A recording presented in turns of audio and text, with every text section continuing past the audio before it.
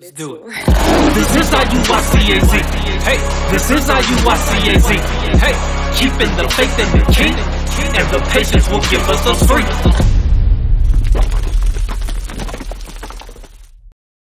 So that's the same thing with sin, because sin leads to more sin. That's why the scripture says when you deal with sin, you gotta flee from it like from the face of a serpent. You can't entertain even the smallest piece of it, because you think you're not going to be able to be succumb to it. But if you look at some of the greatest of our forefathers, if you look at our people historically, all right, the reason we continue to be in captivity and why we went in to begin with is that even after the miracle of Passover, even after them witnessing the curses, listen, it's as if the Israelites were here behind this table and the Egyptians were there, and darkness was there but not here. Gross darkness was right there, right beyond the edge of this table, but not here. When the angels passed by to kill the firstborn of everything, it wasn't just the firstborn of cows died. If you had a pet dog, if it was the firstborn, it died, except for Israel. They didn't touch Israel, right? We knew who we were, and we knew that we were a chosen people, yet we still went into captivity. So knowing what the end is isn't really going to help you much. You need to know how you're going to make it to the end, or rather really the beginning for us, all right? It's the end of this, the beginning. The scripture says Esau is the end, all right? Jacob is the beginning that followeth. I saw someone did a meme the other day. You know how they have the signs that say the end is near? It said the beginning is near. And that's how we need to be thinking. The beginning is near. Right? So it says a little leaven, leaveneth the whole lump. Alright? It says your glorying is not good. Now there were specific things going on here in Corinth that he was dealing with. Things with fornication and stuff like that. But all scripture is profitable even unto this day. And many of us, we're glorying in the Passover, how glorious it is, and the memorial of what it is. But we're still dealing, and I'm hearing things all over the body of sin. Right? Read on. Verse 7. Purge out therefore the old leaven, that ye may be a new lump. Purge it out. When you purge something, it's not, you know, it's like a complete cleansing. It has to be a purging. Just like we got to purge Esau. There's going to be the remnant that hides in the caves and whatnot. And we got to come out. We got to catch every last one of them. Which is the purging. It says purge out the old leaven. Your mind should be on that spiritual aspect of Passover. Purge out the old leaven that ye may be a new lump. Right? When you read about baptism, it talks about the renewing, the regeneration of the spirits. These are all opportunities to think about that and assess yourself. I've been thinking a lot about self-examination, and when I was with some of the brothers and the leadership at Atlanta, we were talking about how brothers don't know how to self-examine. And when I say brothers, that means sisters too, all right? Brothers and sisters don't know how to self-examine. And I told them, I said, I'm convinced self-examination is a spiritual gift. I really am, because it shouldn't be that hard to be able to look at yourself and fix it, especially when you have the mirror of the scriptures to tell you what's wrong, right? You can see, you're not blind anymore. So you should know what's wrong. And that the more with yourself. When the scripture talks about he that is spiritual judgeth all things, but is not judged of himself, it means you have the spiritual gift of self-examination. And you shouldn't really have to have somebody show you that something's wrong with you if you're rooted in the application of this. Read the top of verse 7 again. Verse 7. Purge out therefore the old leaven, that ye may be a new lump, as ye are unleavened. For even Christ, our Passover, is sacrificed for us. So he's telling you, Christ died for us to be able to do that thing. His death is symbolic of that. That curse of all the firstborn dying, if you really think about it spiritually, that was the Most High's firstborn. And while Israel was spared in Egypt, Christ's spirit was ordained to suffer that same affliction for us. Not so that we can continue to sin, but so that we could have that reflection of the scriptures, of the understanding of how we be able to have self-examination and to repent. All right? To keep those laws. If you think about it, right after Passover, after being in Egypt so long, and I'm talking about the historical Passover, what was given to us? The law was given, not for the first time. We spent a long season in Egypt, the scripture tells you. And Joseph and Israel were forgotten. So we started to pick up customs of the Egyptians, much like today. And the confusion that we have, this is why there's confusion in judgment, right? The scripture's plain on how things should be, but we're confused because we're polluted by this present place. All right? Hold James, we're going to come back to this. Give me Leviticus 18 and 1.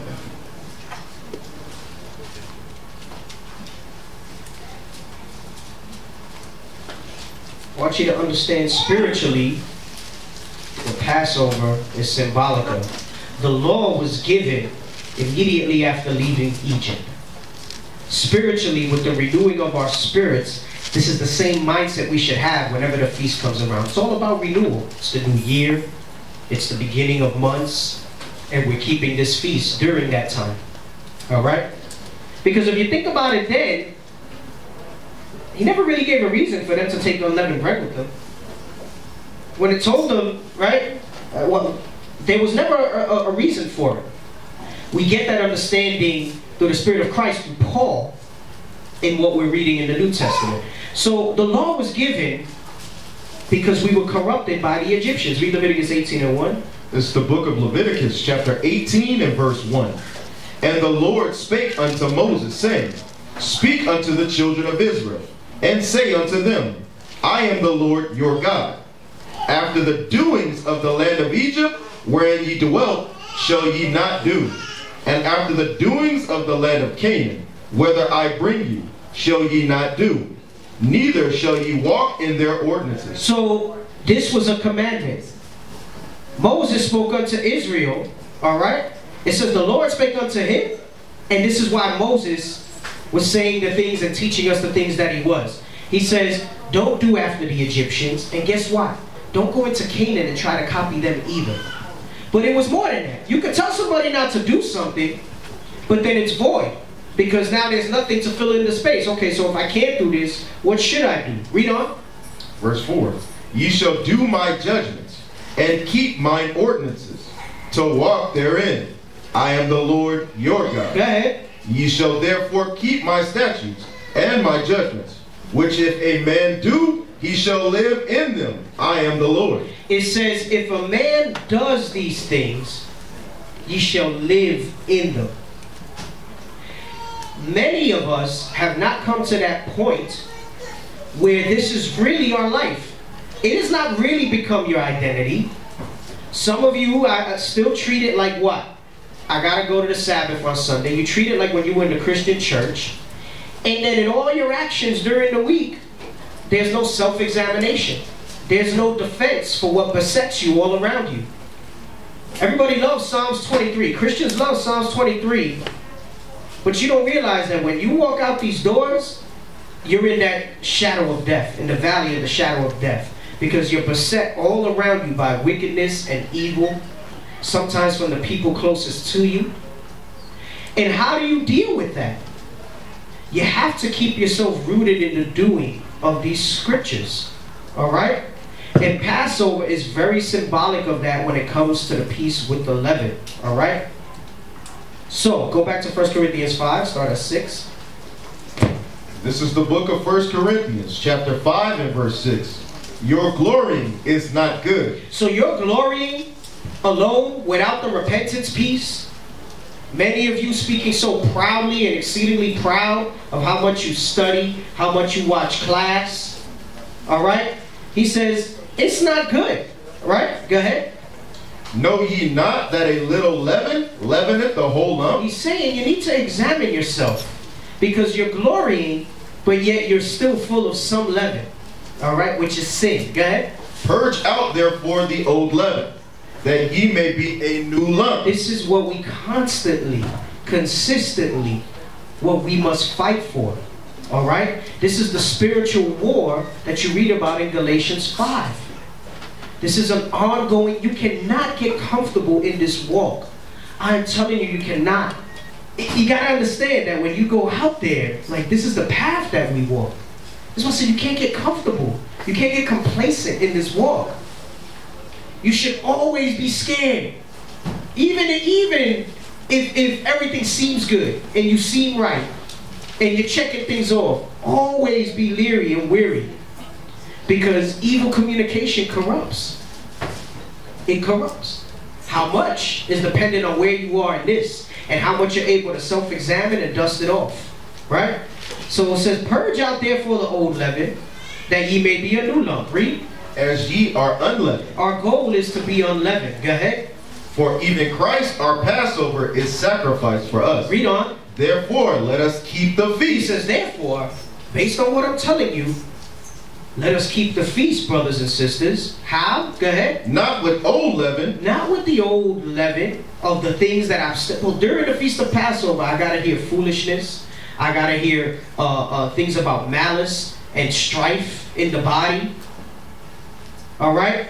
It says, don't keep the feast with old leaven. Go ahead. Neither with the leaven of malice and wickedness. So not even with the old stuff that you're dealing with, but don't keep it with the leaven of malice and wickedness. Go ahead. But with the unleavened bread of sincerity and truth. This is what Passover should mean to us outside of the miracles that were done to free us from captivity. All right? Which was spiritual. But when I say spiritual now, I'm talking about the spirituality of this walk. All right? And this is why I say I've been trying to simmer with a class on how many of us are not yet spiritual and how many of us only have a portion of spirituality, some none. All right? So this would be a nice setup to eventually, when I segue into that type of class, a lot of you don't realize the spirituality. The Bible is a spiritual book. Make no mistake about it. It is very literal, but it's not spiritual in the way that you've been conditioned to see spiritual, with spirits around and, you know, Lord of the Rings creatures and Revelations. All right, it's not like that. Okay, and many of us are still only in that physical stage of this walk, and you've yet to get yourself to that spiritual stage. This is why Christ was saying how he marveled, how he says, if you have faith of a mustard seed, you can move mountains. And some of you, your faith, you let your faith waver for the smallest things, for the smallest trial. I lost a job, I'm not getting paid enough. Yo, that's such trivial stuff. We always gonna have issues with that, always. So why be depressed and ill about money problems? Read verse 8 again. Verse 8. Therefore let us keep the feast, not with old leaven, neither with the leaven of malice and wickedness, but with the unleavened bread of sincerity and truth. With the unleavened bread of sincerity and truth. Who got that recipe? Are we having that tonight when we break bread? The sincerity and truth bread? We should in the spirit. All right? We should all the time. Give me First Corinthians. No, I'm sorry. I want 2 Corinthians 13 and 5. So give me the 2 Corinthians 13 and 5. It's the book of 2 Corinthians, chapter 13 and verse 5. Examine yourselves, whether ye be in the faith. Examine yourselves. This is one of my favorite scriptures. I often use the analogy of, like, when you leave your house and you pat yourself down for your wallet, your car keys, whatever it is, the essential things you always go with, the phone, right? You're looking for your things. That should be your spiritual check for that whole armor of God before you leave. You should be doing that daily and moment to moment. Examine yourself whether you really be in the faith. Go ahead. Prove your own selves. It says prove your own selves. That doesn't mean nobody else can prove you. Clearly, if you understand scriptures, you know that that's a process that we all must do. But it says, hey, not only do you have to prove others, you have to prove your own selves. Go ahead. Know ye not your own selves? Don't you know your own self? You should know your own self. Hey, I got the answer to that. A lot of you don't. When it comes to certain sins that you've yet to overcome, a lot of you do not know your own self. Some of you is so bad, you can have 10 people telling you the same thing, and you won't see it still. Hey, listen, I'm not always saying consensus is right, but when you're dealing in the spirit, how much more does it take? See, some people, they just need their heads chopped off. That's why 2/3 have to die. 2/3 must die for things to be fulfilled.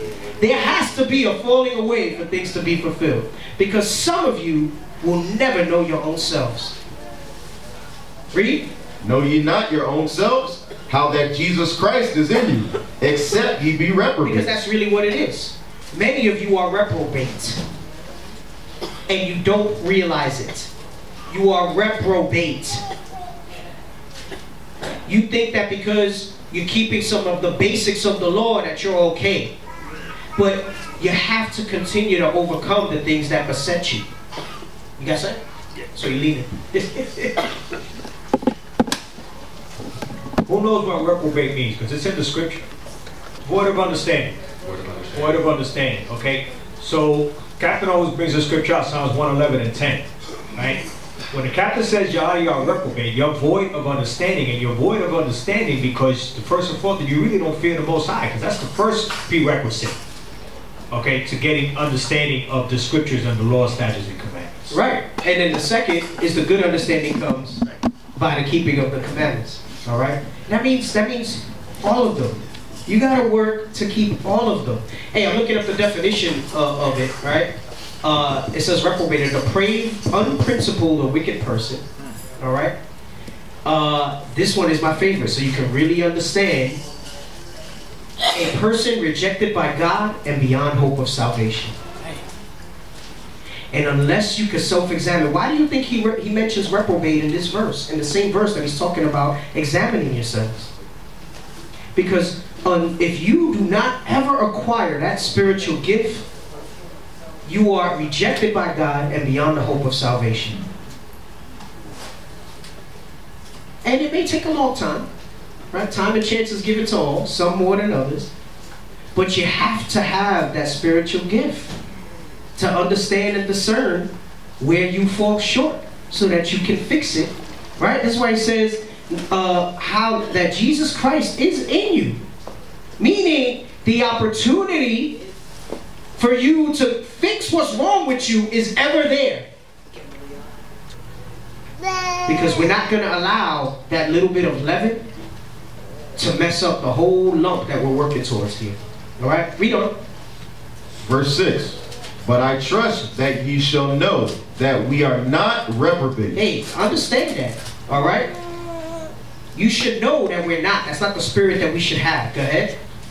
Verse 7. Now I pray to God that ye do no evil, not that we should appear approved, but that ye should do that which is honest, though we be as reprobate. He said, now I pray to God that you should do no evil. Not that you should appear approved outwardly, all right? But that ye should do that which is honest, though we be as reprobates. He's going into that internal struggle that we have. He says we're not reprobates because Christ is in you, except you let that carnal natural man or woman overtake what's going on inside of you. All right, read on. For we can do nothing against the truth, but for the truth. Because no matter what, the end was written from the beginning. So whether you get it right or not, guess what? That was written. That was predetermined. All right? The truth is still going to happen. Remember when I gave the class and I spoke, the scripture says, though ye not be faithful, when Christ returns, there will be those found faithful. Because he cannot return unless there's faithful. So it's telling you, there will be those who will do what God requires. The question is whether you are one of them or not. Read. For we are glad when we are weak and ye are strong. And this also we wish, even your perfection. Because you read when he talks about, he asked the Lord to take his lustfulness away from him. He said, my grace is sufficient for you, because my strength is magnified in weakness. This is what he's saying. He goes, we're glad when we are weak and when ye are strong. We're glad when we see people overcome the things that you got to deal with. Would to God all of you would hurry the hell up and get your self-examination spirit in order. All right? That way the days could be shortened. Then you don't need other people to jump and correct you because you're self-correcting as you go. All right? So he says, we're glad when that happens. And you know why? Because we wish for your perfection.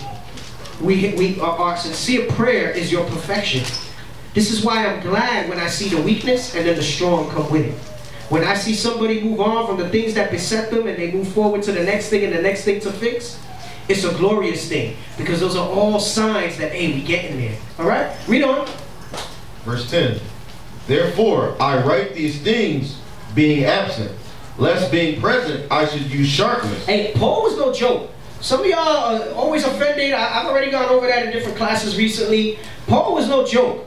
He said, hey, you fortunate that I'm writing this to you and I'm not there telling you this to your face, because I will be blasting you with sharpness. Go ahead. According to the power which the Lord hath given me to edification and not to destruction. The sharpness is not to destroy the spiritual you, but to destroy your carnal you and then build you up. The edification, all right, and not to destruction is that. When you're rebuked sharply, you see, in the world, somebody rebukes you for something. A lot of times it's personal. They wanna steal your thunder or get the one up on you. That's not the case in here. The correction is for your edification. Read on. Finally, brethren, farewell. Be perfect. Be perfect. He's closing his letter. He says, be perfect. That's your goal, to be perfect. Not to say, I've come a long way, and accept that you're still dealing with the things that you've not overcome. He said, be perfect. Go ahead. Be of good comfort. Be of one mind. Be of good comfort. Don't be stressed. Put off now the weak nature. Be of one mind. Stop being salty that you couldn't afford to go to Passover. All right? We didn't do that to you. You did that to yourself. Go ahead. Live in peace. Live in peace. Go ahead. And the God of love and peace shall be with you. If you do these things, the God of love and peace shall be with you. Christ is in you, except you be reprobate to these things that are brought out. All right? You know, another thing too, so I can show you that self-examination is spiritual. There's something that we're supposed to do every week where you're supposed to examine yourselves. When we break bread. Give me 1 Corinthians 11:27. That's why some people are offended that we don't want to give them bread. You don't understand what you mean. We saving your life. This is why you can't force kids to break bread with grape juice. Boy, I heard that thing in Passover too. I said, oh, why isn't this addressed? Hey, we got grape juice for those of you who make your kids. Do you know what you're putting on your children? When you read, you're going to understand what you're putting on your children who do not have spiritual discernment yet. You are their shield and buckler in this war until they get to the age of understanding. Read. The book of 1 Corinthians chapter 11 and verse 27. Wherefore, whosoever shall eat this bread and drink this cup of the Lord unworthily shall be guilty of the body and blood of the Lord. He said, you're going to be as the Pharisees and the Romans that killed Christ if you partake of the breaking of bread unworthily. But what does he mean by unworthily? Read. But let a man examine himself. Oh, every week. Every time we come together. The weeks when we get together for the new moon, that's multiple times, all right, that you got to do that. So it's forcing yourself to put you in a position where you start to develop the mindset to examine yourself. When that prayer is going on, you should be thinking to yourself and reflecting, are you worthy? Right? He says, let a man examine himself. Go ahead. And so let him eat of that bread and drink of that cup. For he that eateth and drinketh unworthily shall be eateth and drinketh damnation to himself. If you drink and eat unworthily, you eat and drink damnation to yourself. Go ahead. Not discerning the Lord's body. Not discerning that you're guilty of Christ's blood again. That it's like you're crucifying him again. Read. For this cause, many are weak and sickly among you, and many sleep. Some of y'all are probably breaking and partaking unworthily. And then you wonder why you got things going on with you. All right? And when it says many sleep, it don't mean people overslept. It's talking about death. That's how severe it can be for partaking of that unworthily. Yeah. Okay, that's it. I wanted on that. Give me James 1 and 19.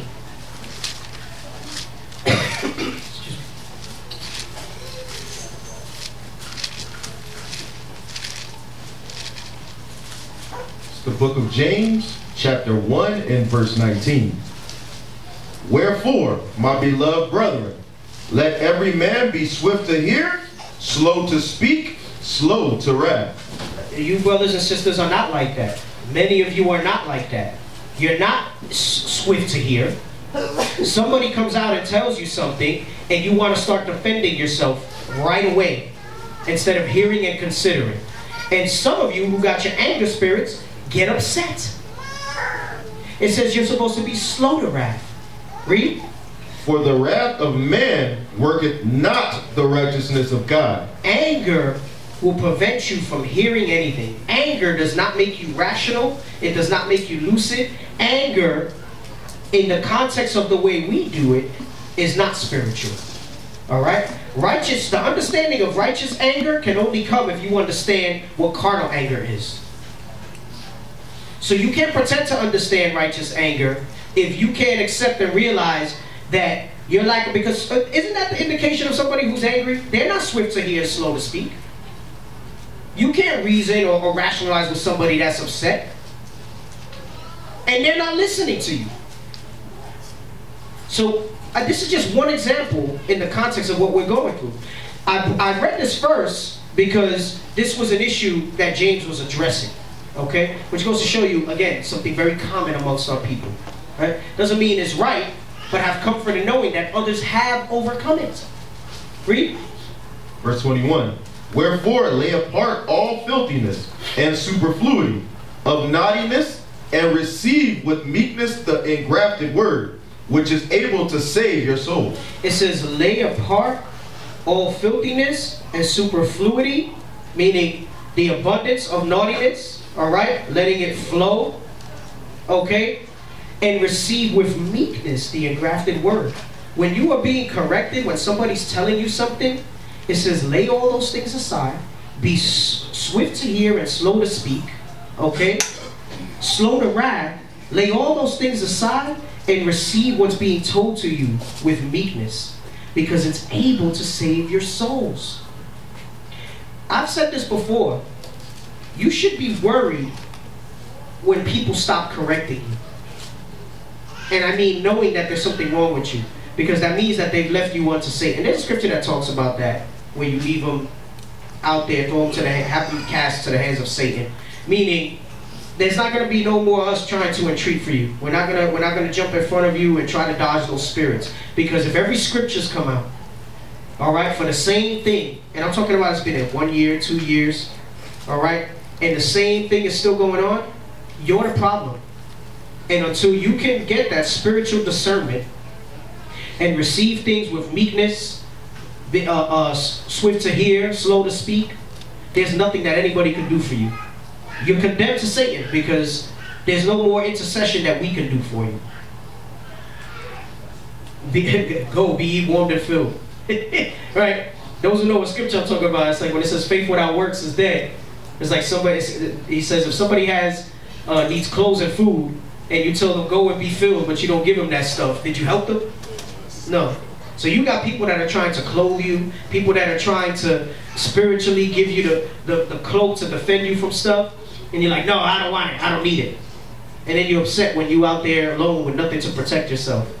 Spiritually, I'm speaking about. Read on.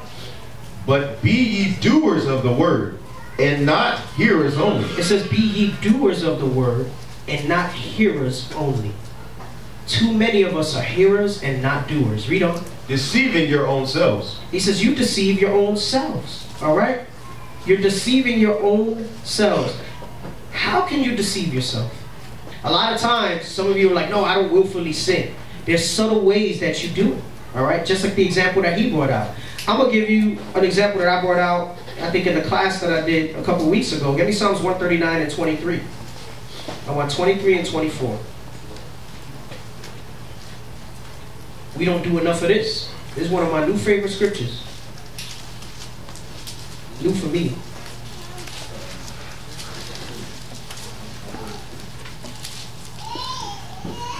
139 and 23. Go ahead. This is the book of Psalms, chapter 139 and verse 23.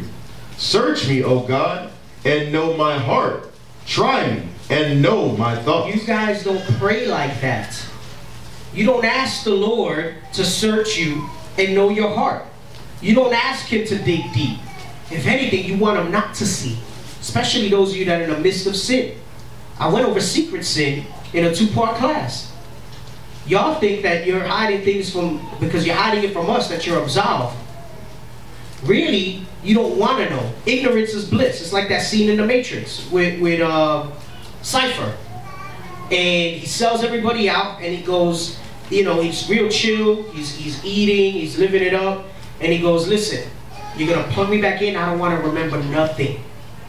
Because once you're touched by this word, and you fall away, you're never going to be the same. You're never going to be the same, because you're always going to know that everything around you is a lie. You know what the end is. Alright? And some of you might think you're okay with that until you feel that burning on your soul in that lake of fire. And then you're going to be like, damn, I wish I never knew. He said, I don't want to remember nothing. Contrary, the scripture says, search me, God, know my heart, try me, and know my thoughts. Read. And see if there be any wicked way in me, and lead me in the way of everlasting. You know, we don't do this, and we don't ask it. Certainly not of God, and even more so not of each other. When the scripture talks about that one counselor of 1,000, it should be, I mean, that you got to pick that. Nobody's going to pick that for you. Nobody can pick that for you. But you need to pick it according to knowledge, because that's the person that you want to be able to ask this question and will tell you that. About, I used a joke, right? Like, what type of friend are you if my breath stink and we going out and you don't tell me my breath stink? Right?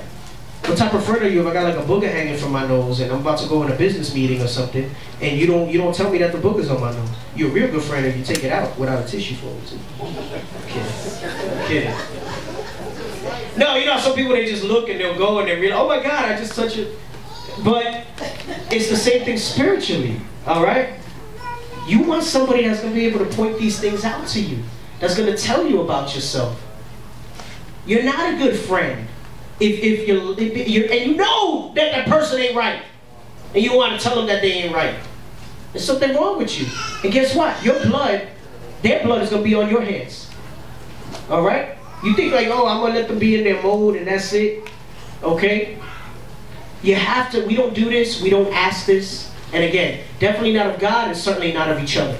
All right? Get me, let's go back to James 1 and let's read 23. The book of James, chapter 1 and verse 23.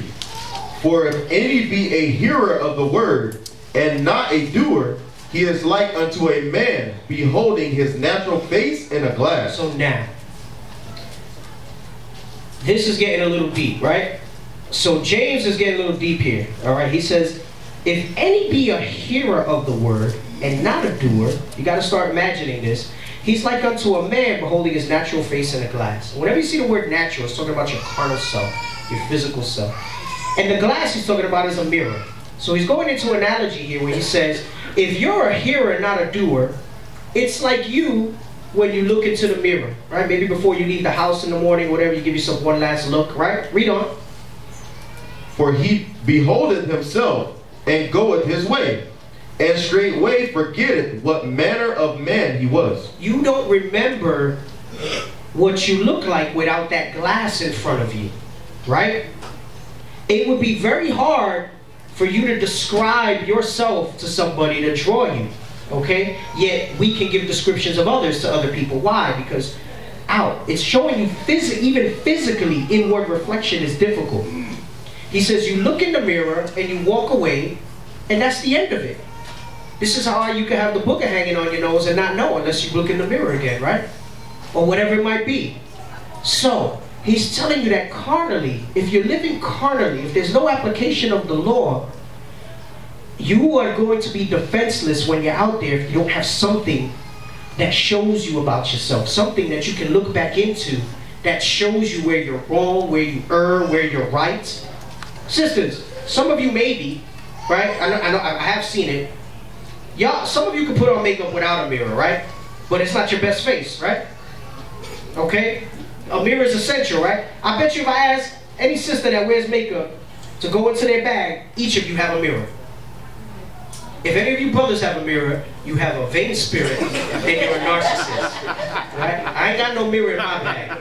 But most sisters have a mirror, okay? They carry mirror. That's like an essential piece of thing with you. For me, I like to leave the house with my knife. Y'all, it's your mirror, all right? It's essential. That's your defense, okay? All right, give me James, Joshua 1 and 8. We're going to come back to James.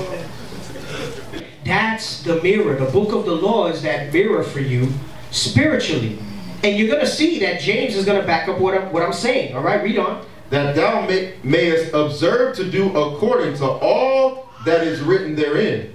For then thou shalt make thy way prosperous. Then you make your way prosperous. Because you're meditating on it. It shall not depart from you. All right? And we're talking about the application. Because nobody... All right, I don't care if you saw the Book of Eli, the movie with Denzel. You're not going to memorize the whole Bible word for word, okay? That's a movie, all right? Plus he was blind and there was nothing else to do. So that's why he was able to do that, all right? We have too many distractions now, so. So it's only in the application that you have that. Hey, some of us can't even remember exactly where Scripture is. We remember words, fractions of it. And say, hey, it says this and it says that. So the strength is not in knowing where it is or knowing what it says, but in doing what it says. Because that's better. It's like if I try to, like when I was in the Air Force, right? I worked on aircraft, and I read a whole bunch of books about it, right? A whole bunch of books. It wasn't until you actually did it that you understood what was going on. I don't care what diagram, even pictures. Until you get hands-on with something, all right, the learning is not complete. You have to partake, all right? Some people, you know, yeah, you might be able to read something, but you still have to take the action. Like there's some people, they could just read it and then they touch it and they're able to do it, all right? But the action still has to happen. It has to come to life. And all that hearing and not enough doing, it does you no good. Because if you read it and you stop practicing, eventually you're going to forget it, right? And then maybe it's there in your mind somewhere. Like they say, you never forget how to ride a bike. But if you haven't rode a bike in a long time, you get on it, you're a little wobbly at first. You're not gonna be as good when you first jump on it, all right? The application is where the learning is completed, and that's how you seal that in your minds. Is that it on verse 8? No. Go ahead. And then thou shalt have good success. And that's when then your ways will prosper, and then you will have good success in this walk, in this life. Go back to James 1, start at 23. Book of James, chapter 1 and verse 23. For if any be a hearer of the word, and not a doer, he is like unto a man beholding his natural face in a glass. All right, so it's like you're looking in the mirror. Go ahead. For he beholdeth himself. You check yourself, right? Oh, okay, the lipstick's not smudged, the eyeliner's there, the beard's, some of y'all, because some of y'all don't groom your beards either. The beard's looking good, the hair's neat, right? Some of y'all don't make your hair neat either, that's why I say some of y'all. All right? You check yourself out, you do all that, go ahead. And goeth his way. And then you go about your day. And as the day goes on, if you don't look in that mirror again, you don't know what's going on. There's no self-reflection there. There's no way you can look at yourself. Right? Oh, look, you try to move your eyes around, I can't see nothing on my face. Go ahead. And straightway forgetteth what manner of man he was. You forget. Spirit, look at this spiritually. You forget what manner of man you are. Some of you forget that you're an Israelite man or woman and what you represent to those that are without. The example that we are and the light that we're to be to those that are in darkness. And you don't think that. You think that if you put on the show among the other believers, you're good. But you don't know. I mean, I'm telling you, with this growth, with this nation rising again, you don't understand how many times, sometimes some of us will be traveling and a random stranger will recognize you and either say something about it or you see the recognition. I've been places where somebody's looking at me and I'm like, yo, why the hell the frick is, you know, the Bronx in me comes, I'm like, they're looking at me, you know? I'm like, and they'll give me a shalom as I leave, right?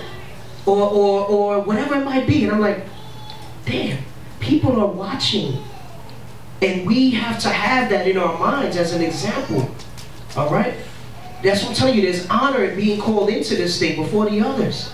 We're the example to endure and labor in Christ. Not everybody's teachers, not everybody's street teachers. Everybody has their role. Whatever it is that the scripture says, whatever it is you set your hand to do, do it mightily as unto the Lord. That's anything. From cleaning the toilets in the sanctuary to cooking the meals for the brothers and sisters, whatever it is. You should be doing that thing like in the spirit, like cleaning that toilet, like, what? Joyful. Joyful to do those things. That's it. Read on. Verse 25.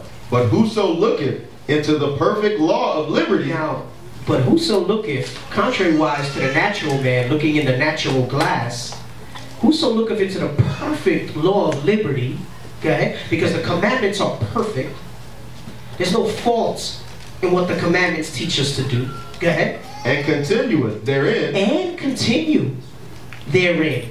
Go ahead. He being not a forgetful hearer, but a doer of the work. You are a forgetful hearer. He's telling you, if you are just a hearer, read verse 22 again really quick. Verse 22. But be ye doers of the word, and not hearers only, deceiving your own self. The same way you can deceive yourself. You left in the morning with the makeup fresh, and if you don't look in that mirror again by 5 o'clock, some of y'all ain't looking too great, right?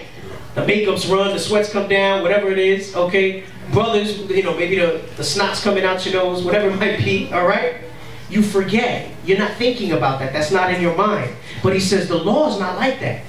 If you're applying the law, you constantly have a reminder of how you need to be and who you are. He says, you look into the perfect law of liberty and continue therein. You're not a forgetful hearer, which is the problem, which is why you have people in this thing with the same problems coming up. You've never taken any action. You've never gotten the spiritual discernment to examine yourself. And you become a forgetful hearer. Because you know what you should be doing, you're just not doing it. And he says, but you're a doer of the work. Go ahead. This man shall be blessed in his deed. That person will be blessed in their deed. And it says man, but we know it's talking about man or woman. Hold this, give me Romans 7 and 7. We're almost done.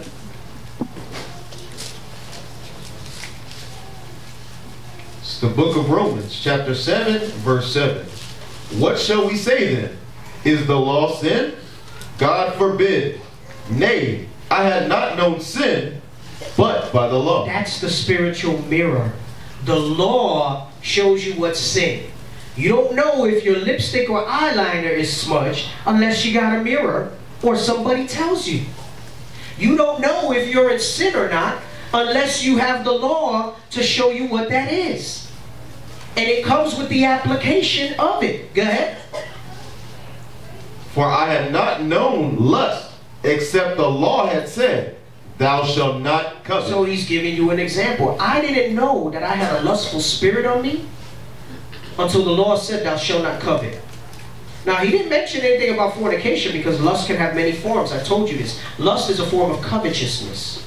All right? You desire something.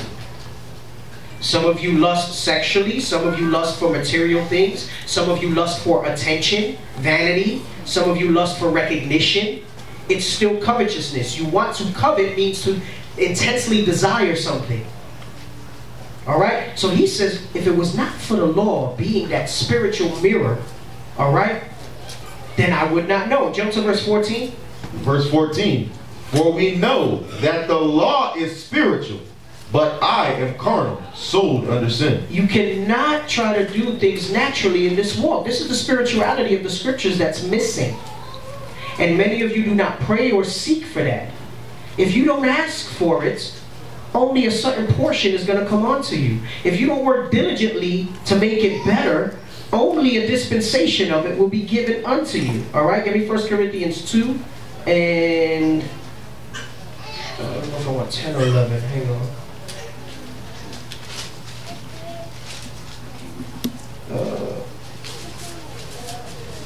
Yeah, start at 10. The book of 1 Corinthians, chapter 2 and verse 10.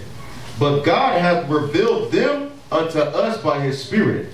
For the Spirit searcheth all things, yea, the deep things of God. The Spirit has multiple meanings, but dealing with the scriptures, it searches deep things. It says, for the Spirit searcheth all things, yea, the deep things of God. The commandments shows you. This is what this is expounding on what Romans 7:7 is saying. All right.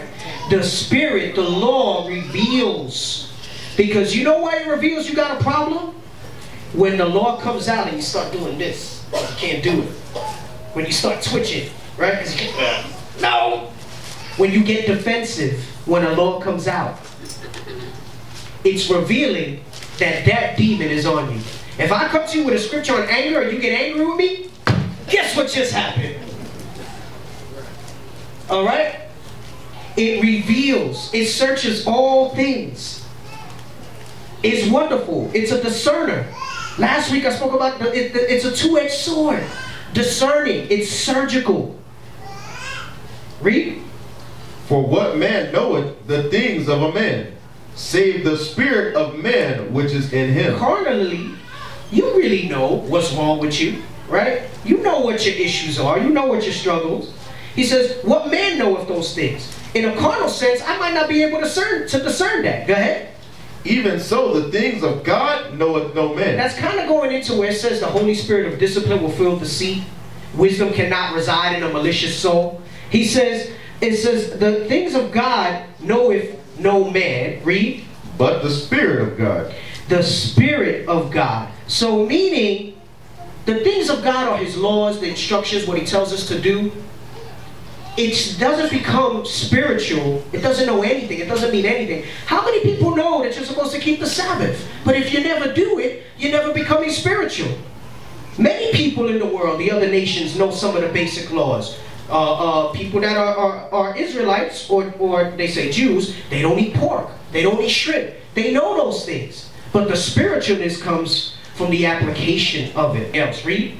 Now we have received not the spirit of the world, but the Spirit which is of God, that we might know the things that are freely given to us of God. We've received the Spirit which is of God, and we know what we need to do. But knowing is not enough. Right? Remember that phrase growing up, knowing is half the battle? I don't know, was it G.I. Joe at the end of G.I. Joe? Knowing is half the battle. Hey, that's heavy. It was only half the battle. Because guess what? You still have to go to the battle. And you still got to deal with it, and you have to have the application. Read.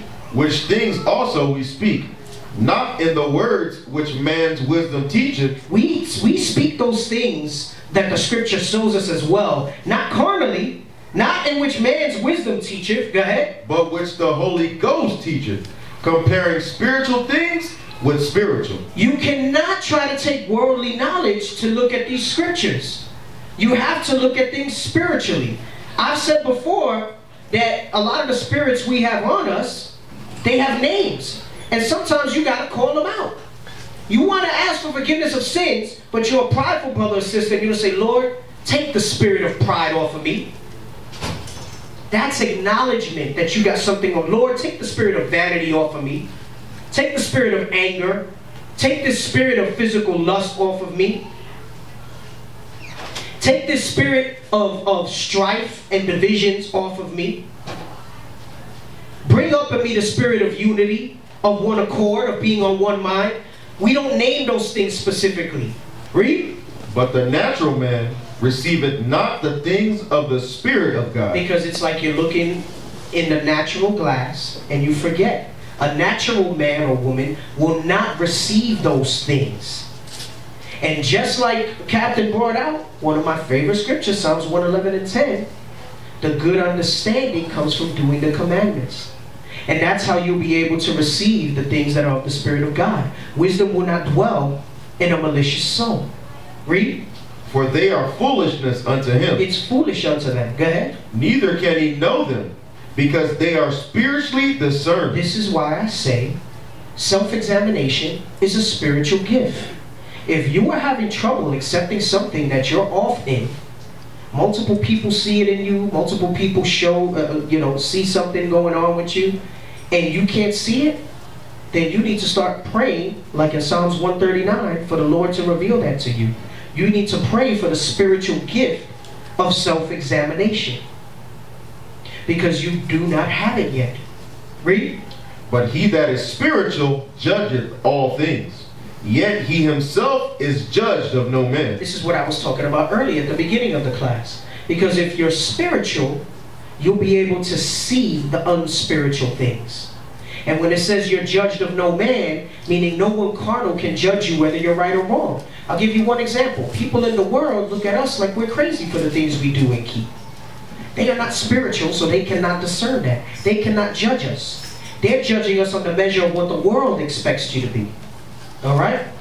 And it's the same thing with brothers and sisters in here who are not yet spiritual. They might not see nothing wrong. That's why it's very important that the counselor you pick is somebody who you've proven to know has some spiritual discernment. I don't need yes men. The Lord doesn't need yes men, right? He needs compliance to his orders, but he needs people that are going to stand up for him. And standing up for him means what? Sometimes you're going to offend somebody. Sometimes it's going to come off with sharp words. Sometimes somebody might go away, and it's all necessary. If the correction drives them away and they don't come back and they don't repent of it, then all praises. If there's a falling away, then all praises. Because remember, we read earlier, we can't do nothing against the truth but for it. Every action and everything we do, no matter what, is going to take us to that end result. Right? It's like a board game. You got to get to the end, right, on that thing. There's different ways that you're going to get there, but at the end of the day, you're still going to wind up there at some point. Get James 1 and 23 again. I want to go 23 through 25, and then I got one more scripture after that, and we'll be done. It's the book of James, chapter 1 and verse... You want to start at 23? Yep, start at 23. Verse 23. For if any be a hearer of the word, and not a doer, he is like unto a man beholding his natural face in a glass. For he beholdeth himself, and goeth his way. And straightway forgetteth what manner of man he was. The scripture tells us how not to be, brothers and sisters. And it's the application of the law that will differentiate you from this person that's a hearer and not a doer versus what we're going to read next. Read. But whoso looketh into the perfect law of liberty and continueth therein, he being not a forgetful hearer. He's telling you that if you're just a hearer, you're going to forget how you should be and you forget who you are.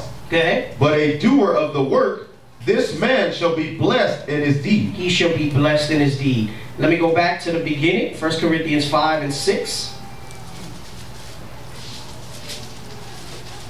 The book of 1 Corinthians, chapter 5 and verse 6. Your glorying is not good.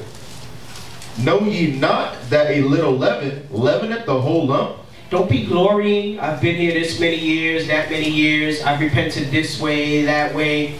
There's still so much more to go.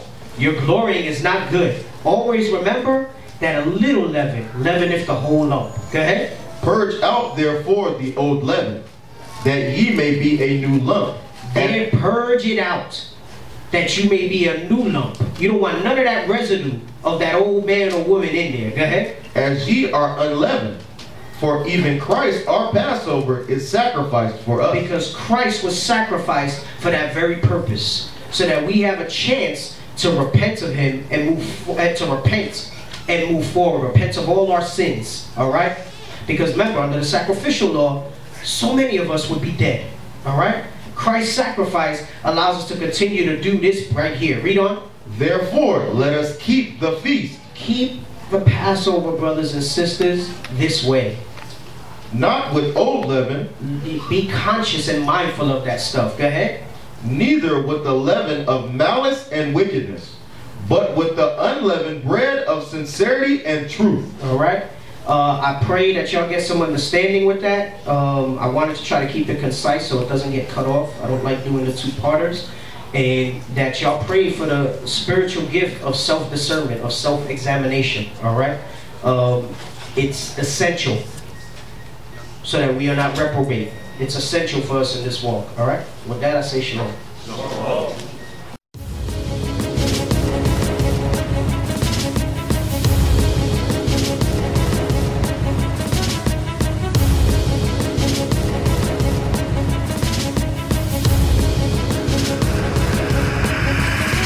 Shalom, Israel. I'm Elder Nathaniel, Israel United in Christ. YouTube likes to shut our channels down, as some of you have noticed, ever so often. Subscribing to join IUIC will assure you will always stay connected to our YouTube accounts. We want to do our best to make sure this truth gets out. Please click and join our subscriber YouTube channel called Join IUIC to stay linked to all of our videos. So again, please make sure you subscribe to this Join IUIC channel to get your latest updates from all our YouTube channels. Shalom.